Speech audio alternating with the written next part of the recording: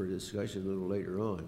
But this is a spot of energy that's adjacent to the left side of the A-ring. Okay, now that slide is intentionally dark because that's the way it was made in the first place. It's a little too dark here, though. Yeah, there we go. Now, in looking at this dark slide, what I noticed was that I could follow the ring around on the top side, but down at the bottom, I was unable to do it. You see the rings are labeled here. Now, there's a luminous source here, and that's the luminous source I pointed out that's on the front cover of the book. It's on the left side. Excuse me. Now, I've labeled 1 and 2 here, and we'll discuss these things in order. And you'll find that down here, it was impossible to find the ring because it was not there. This is a depiction of the situation, and this is sort of a picture of size. The various rings are labeled on the left, and you see that 10 Earth diameters approximately, or the diameter of Saturn, and that the width of the total width of the ring system on one side is like 6 Earth diameters long. So that makes a total width of the system 22 Earth diameters, and that's a well of a large distance.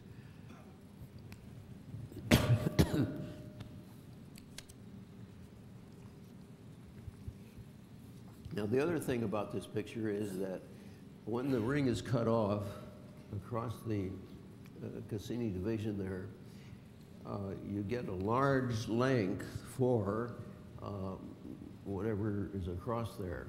And that I have 2 vertical lines coming down, and so for that much of the ring is shown there, that's 2.5 Earth diameters. So you begin to get a feel for the length of an object that might be there.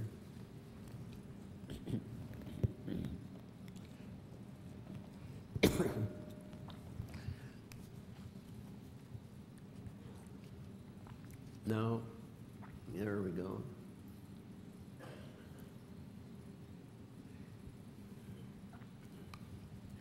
You see, I've labeled the B ring and this luminous source. That's the one on the left, and it's the one on the book cover.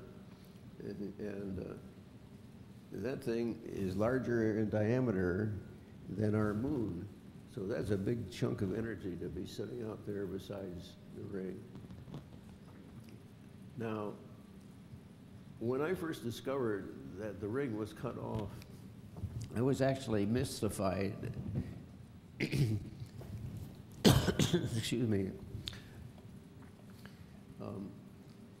The mystery came from realizing that the ring was incomplete circularly. But it dawned on me that, hey, you know, this ring is not there radially either, because typically the ring width for the A ring should be something like 4 times the width of the Cassini division. And here we find that we're lucky if we get maybe 2, something of that nature. Well, that helped a lot because now you know all of the A ring is not there, in addition to the ring not being completely circular. And so you know that something is going on.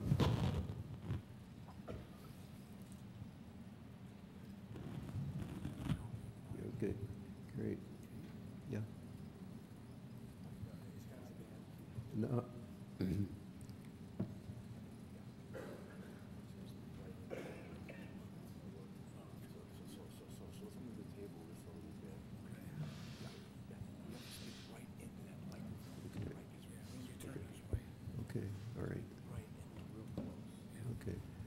All right, they got me lined up so that when I talk about these pictures, that it sounds much better, okay? So we got to thank our staff here. They're really right on the ball. I've been impressed with all their capabilities. Now, this long object that's in here is what terminates the ring.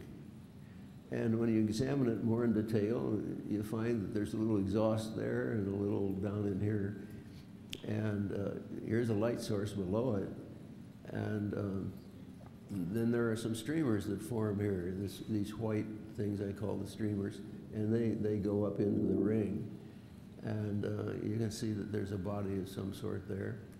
And so, whoa, now I understand how the rings are made, in as much as there is nothing in the way of a ring beyond the end of the cylindrical body. That nails it down, that there's nothing further out other than what you see portrayed by the length of the body. Now, what I tried to do later on was to identify characteristics to say, well, what kind of body? And that turned out to be electrical. And so now you have a heads-up view of how that's going. Now, this slide I have presented because there has been a gent that has made up a story about this figure here, which I just showed you, that he did not believe that what I had was the right picture, but he submitted that this one was correct. Well, I've put some numbers up here. The first one here is one that says there's a light below the nose. You see, there's no light below this nose, and that wipes him out right there. Here is texture of the A-ring. The texture of that looks different than this. And so he's off base on that. They don't look right in the rings. And for this one, there's a little streamer up in here. It's very hard to see in this image. But this one has a big, broad image coming here. And you can see some of these pinch plasma things going up there. So in addition, this one has some blue appearance down here. The other one does not. So the fellow was really off base.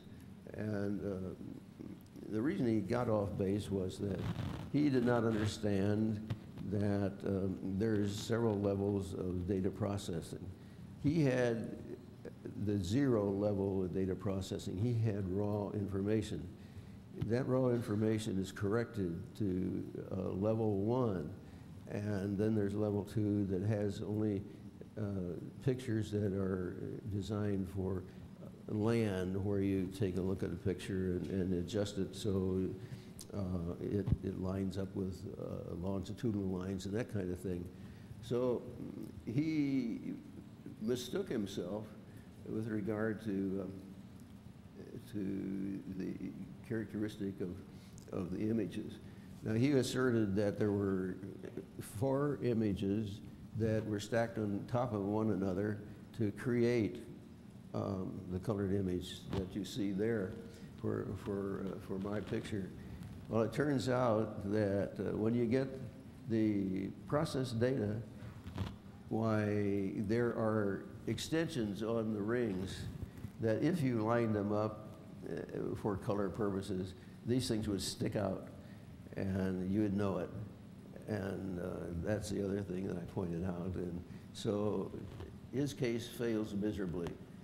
And so I present this here because he's been all over the net with it, but he's just a book salesman, and he really doesn't have the talent to know what he's doing.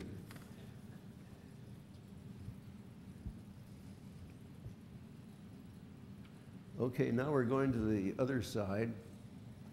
And most everything's labeled there for you that you can see. You're acquainted now with the A ring and the B ring, the Cassini division, and that luminous source. Now here, the luminous source doesn't look orange because this image is one that is highly exposed in order to bring out these various features.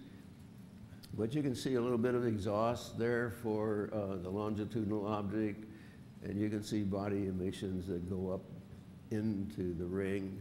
And the thing I wanted to talk to you about was that there is a toroid on a curved arm that goes up from down in here. And around a conductor carrying electricity, you could have material gather as a toroid. And that's because of the way the magnetic field exists around the conductor. Now, this is supposed to be an example of a conductor. It's a little blanked out. It's a little overexposed. There we go. There we go.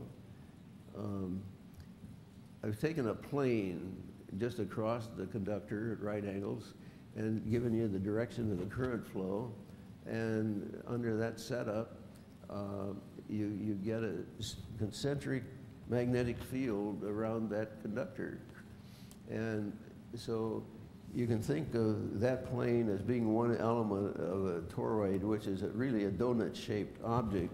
And so a number of little spaces to each side of this would contribute to making a donut shape or a toroid. And a number of those can be made all along the conductor. So now you're beginning to see that it has some electromagnetic characteristics. Okay, we're back to this, and why we are going back to this is that you see these streamers come up in here. Well, there's other action in here, and you can vaguely see it right here that go back. When streamers cross each other at right angles, you know darn well that there is an electrical field there. And I drew this to bring out that idea that I saw in those rings, so it's clear as to what I'm talking about. The streamers come up from down below and like that, and then there's some streamers on the body that flow aft, and they intersect essentially at right angles, and that tells you that that field is an electrical field. Otherwise, they would not intersect at right angles. So now you begin to see its electromagnetic in character.